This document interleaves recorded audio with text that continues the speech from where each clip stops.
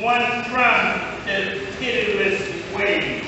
It's all that we see or seen, but a dream within a dream. Edgar Allan Poe. However, the dream that we will focus on today is a dream, a vision that became an iconic symbol.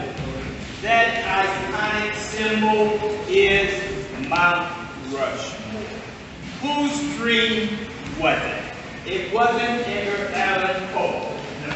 It was a gentleman by the name of Don Robinson.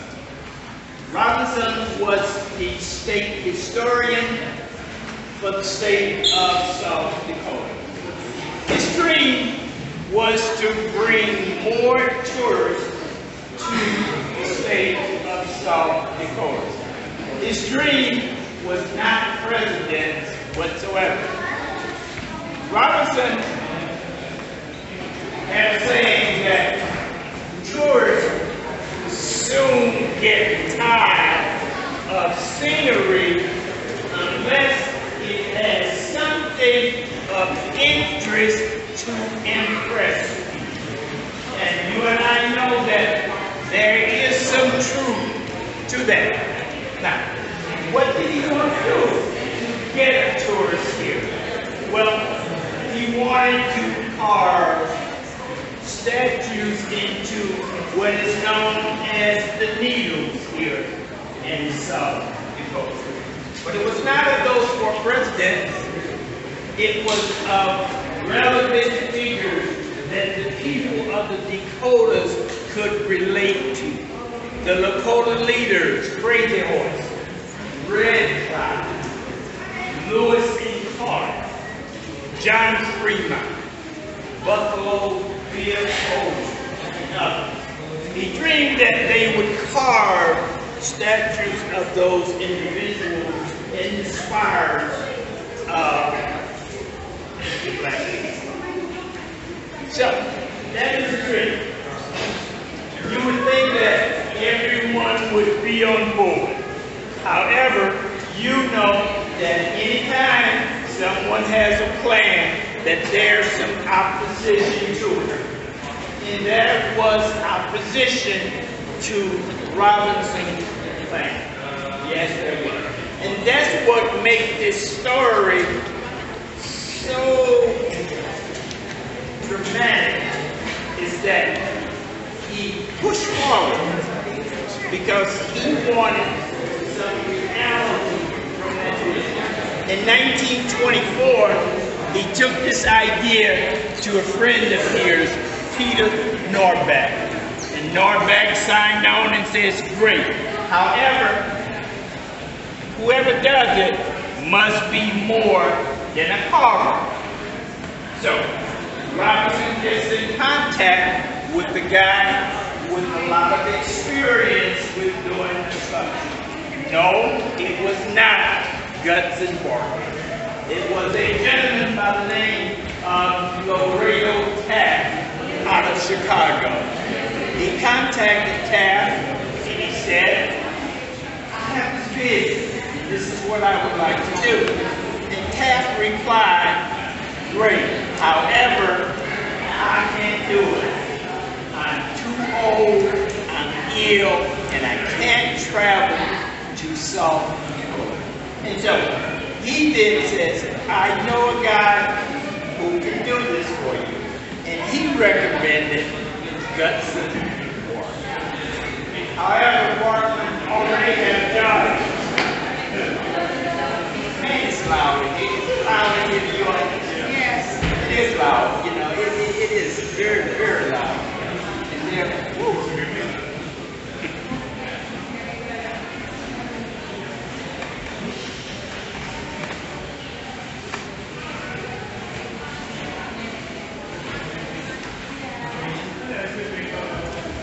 Excuse me. Now, I'm just being on common courtesy, okay? Borglum already had a job. He had a job down in Stone Mountain, Georgia. He had been commissioned by the daughters of the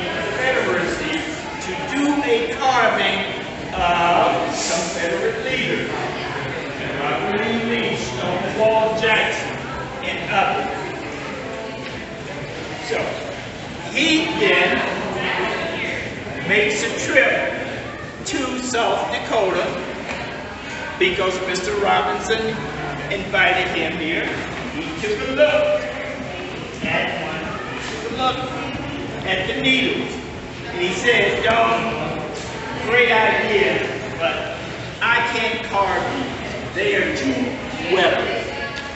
Nature has already weathered her into what she wanted her to be. And so he leaves and goes back to Stone Mountain, Georgia, to his job. Of course, there was always some conflict between Borglum and the daughters of the Confederacy. Excuse me, people in the back. Excuse me. Excuse me. Yes, my supervisor is back there, but I'm going to ask you all just for a little bit of common courtesy. I'm trying to do a program, and quite frankly, it's irritating.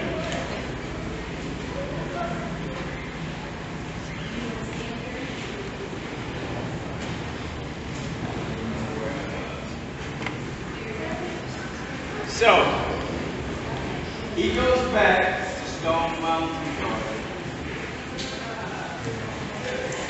The daughters knew they had been to South Dakota. And so they said, the audacity of you to leave the job that we're paying you for to go to South Dakota. They were already upset at him because of his management of funds and because of his ego. And so they decided to part ways with him.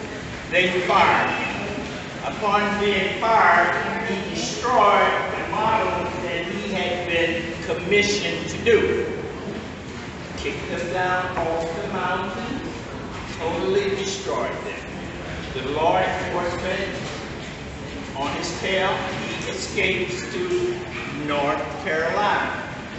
I guess being unemployed has a way of motivating us all, because he then contacted Robinson and said, I'll make a second trip to South Dakota. However, there must be some stipulation. We have to find a mountain that's big enough that towers above all other mountains. Number two, the mountain must face in a certain direction, and that direction was southeast.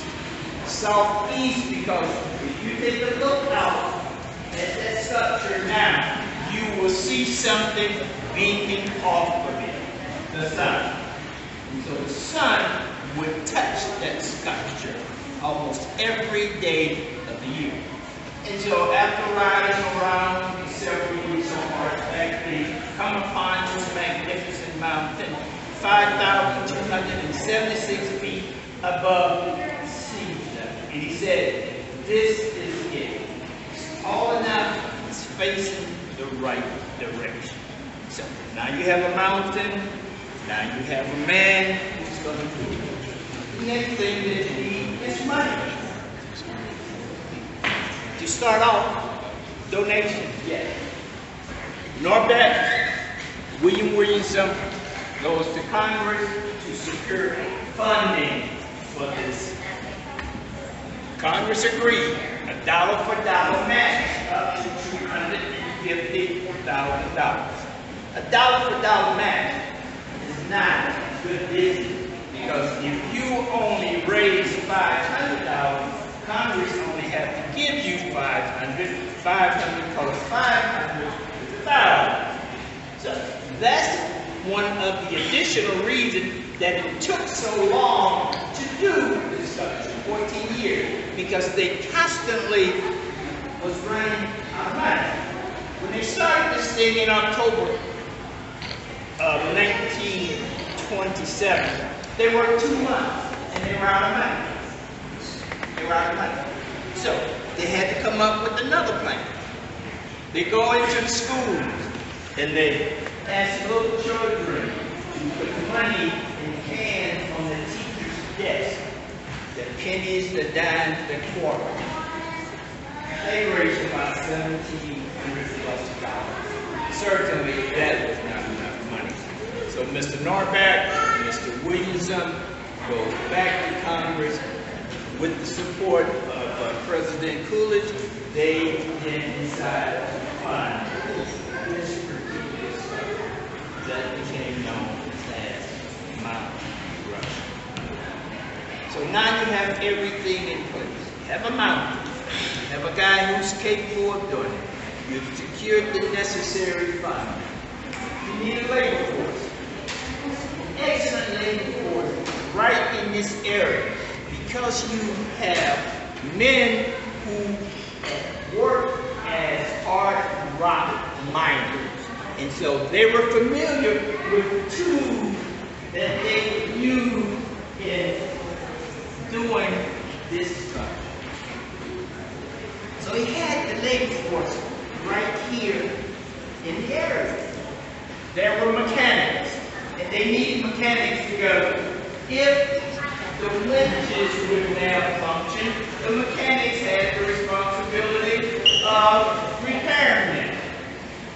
There were carpenters, because the carpenters had to build latrines, scaffolds, and everything else.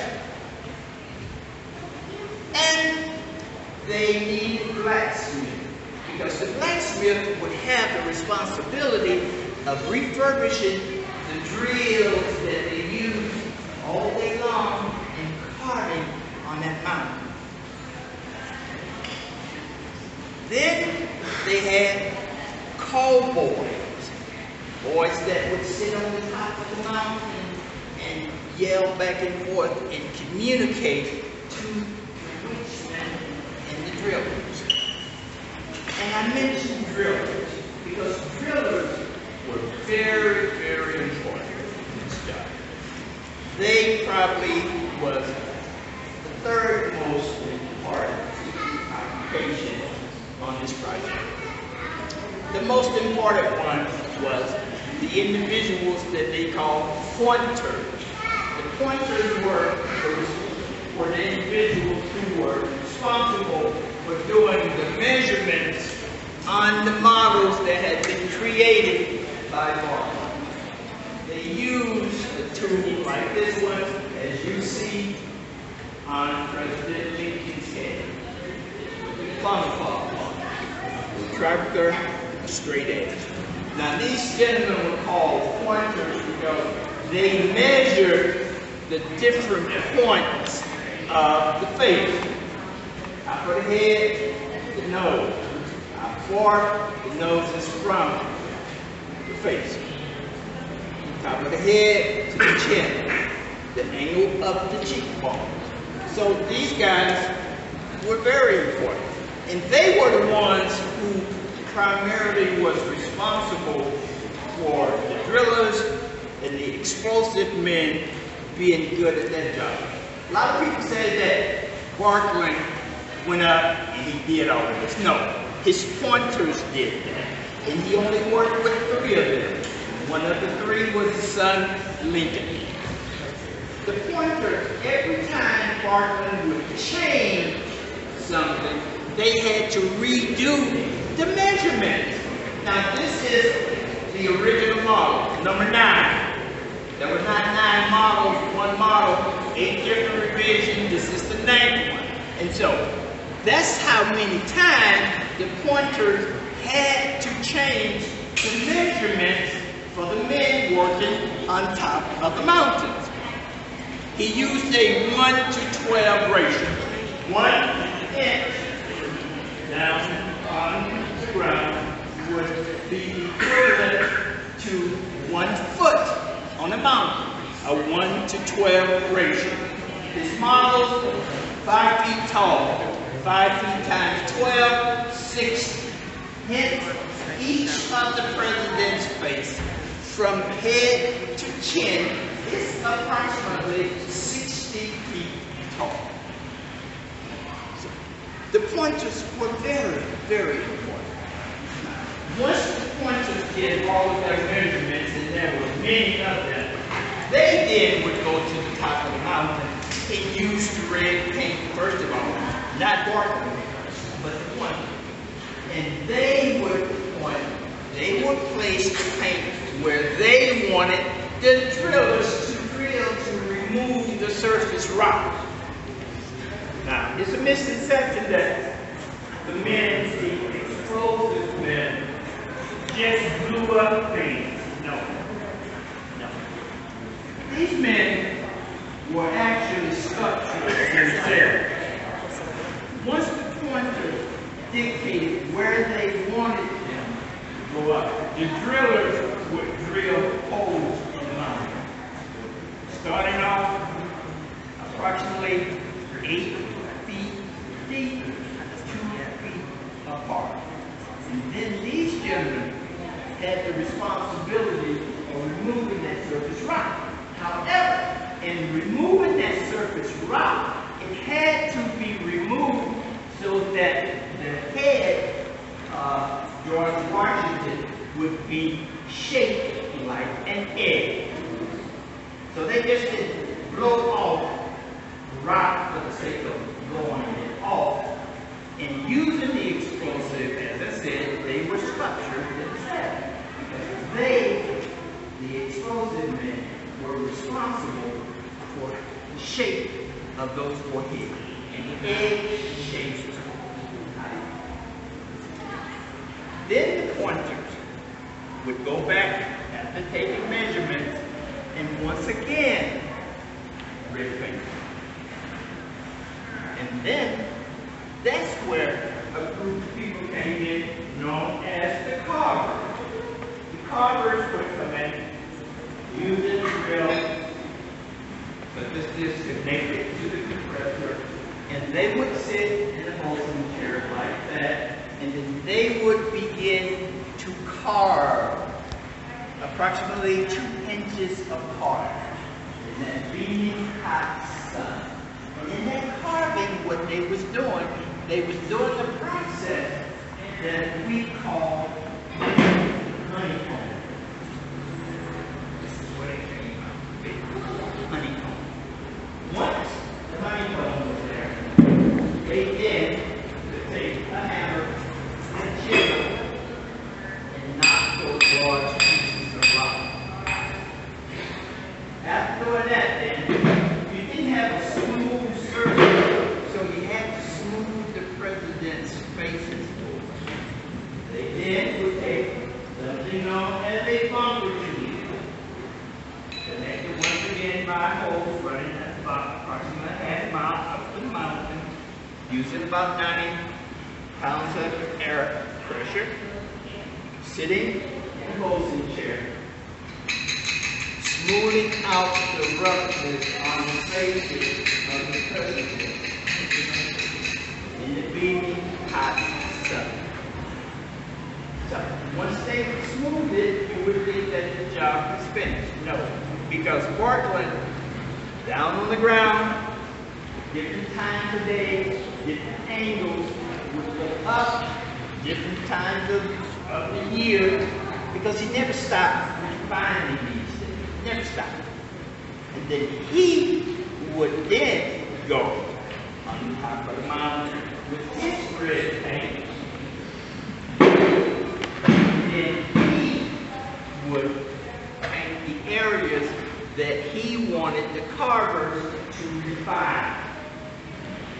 In doing that, he would send up a mask of the president that they were working on, so that the carvers could get the feel of the shapes and the curves of the faces. So they were not only carvers, they too were artists. They were artists as well. After that was over with, then we can say the process was complete. And it is said that once the carvers were finished, that the president's face was smooth as a cement concrete city side. If you look out at that sculpture now, nothing has been done since 1941. 100 years from now, I can't tell you what the faces will look like. But right now, those are the same faces that was completed way back in 1941. The same. They were power washed back in 2005. Occasionally, if they need sealing, fracture, the utility people will go up and seal them so the moisture and the water will stay out, so that they will stay there. It is said that the Harney Peak granite only erode about 1 inch every 10,000 years. Hence, that's where the thing come from 100,000 years. That sculpture will be here when all man skyscrapers are gone, when the pyramids are gone. But these 4 presidents that represent 150 years of U.S. history, from the beginning, through expansion, preservation, and pushing this country out into the forefront of being the world power, they will be here and outlast anything else on earth. So here at Mount Rushmore, we like to say what we have out there is a finished but unfinished product. The sculpture is not as this model is because of 2 reasons. Mr. Borglum passed away in March of 1941 after having surgery. He didn't die from the surgery, but from complications later. And federal funding ran out in 1941 because World War II was looming. We were not involved in the war at the time, but we were supporting the war effort. That's why we have what we have out there now. A finished, but unfinished product. A dream, a vision that became an iconic. Thank you very much for your time.